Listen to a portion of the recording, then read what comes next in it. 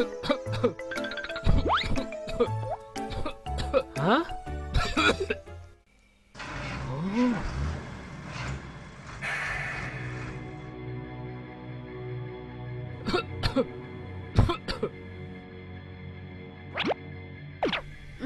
ไหนขอเราตรวจดูหน่อยนะอาการไม่ค่อยดีอย่างนี้ต้องขอดูหน่อยแล้วโอ้โหทำไมในร่างกายเธอเป็นแบบนี้เนี่ยมีแต่ก๊าซที่เป็นอันตรายต่อตัวเธอทั้งนั้นเลยรถยนต์ปล่อยก๊าซคาร์บอนไดออกไซด์ CO2 เครื่องปรับอากาศที่มนุษย์ใช้ยังปล่อยก๊าซคลอโรฟลูออโรคาร์บอน CFC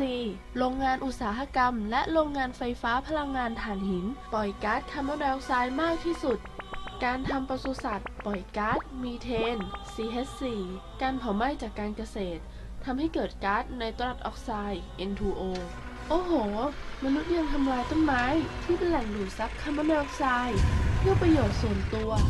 โดยไม่สนใจโลกเลย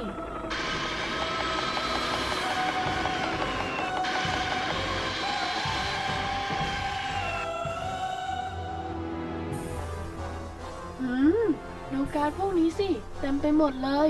พวกมันกำลังลอยขึ้นไปสู่ชั้นบรรยากาศเมื่อมีปริมาณมากขึ้นเรื่อยๆจะเกิดปรากฏการณ์เรือนกระจกหรือ Greenhouse Effect แย่แล้วเมื่อดวงอาทิตย์ส่องแสงลงมาบนพื้นโลกก๊าซเรือนกระจกเหล่านี้จะพร้อมใจกันกักเก็บความร้อนไม่ให้สะท้อนกลับไปจนเกินพอดีโลกจึงร้อนขึ้นเกิดเป็นภาวะโลกร้อนส่งผลถึงการเปลี่ยนแปลงสภาพภูมิอากาศโลกหรือ global climate change ฮะไอ้คำว่า global climate change เนี่ยอาการมันเป็นยังไงเหรอครับงั้นพวกเราดูนี่สิแต่เดิมที่นี่ภูมิอากาศหนาวเย็นเมื่อภูมิอากาศโลกเปลี่ยนแปลงอุณหภูมิสูงขึ้นธารน้ำแข็งจึงละลาย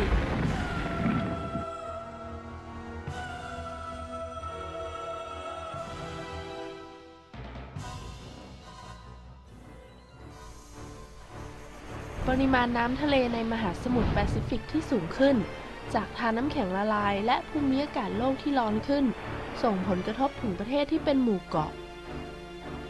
พายุหมุนทวีความรุนแรงมากขึ้นจากเดิมพายุนากิพัดถล่มประเทศพม่าสร้างความเสียหายมหาศาล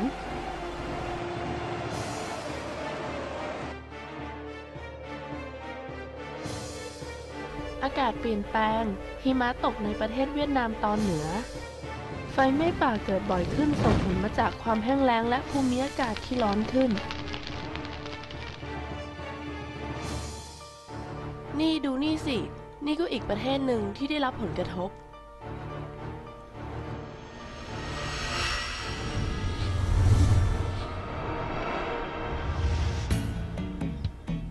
ผู้คนมากมายยังใช้ชีวิตตามปกติ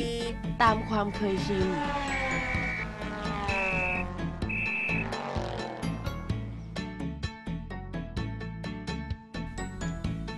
หลายคนได้รับรู้ถึงข่าวสารที่เกิดขึ้นกับโลก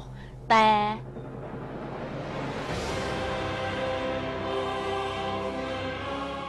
Stop global warming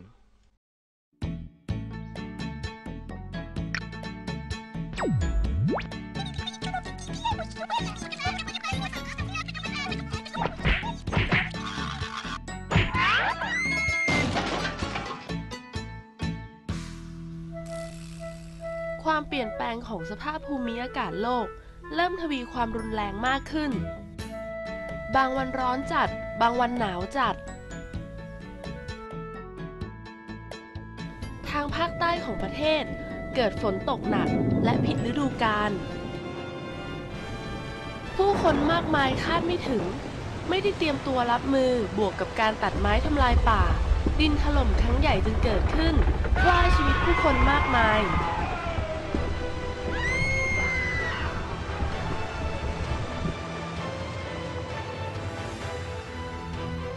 ภาคอีสานฤดูร้อนมาถึงก่อนกำหนดอุณหภูมิสูงขึ้นความแห้งแล้งทวีความรุนแรงมากขึ้นกว่าปีก่อนๆ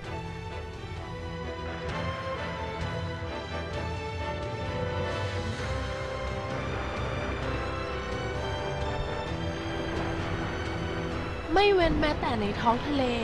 อุณหภูมิสูงขึ้นเกิดปรากฏการณ์ปะการังฟอกขาวและตายในที่สุด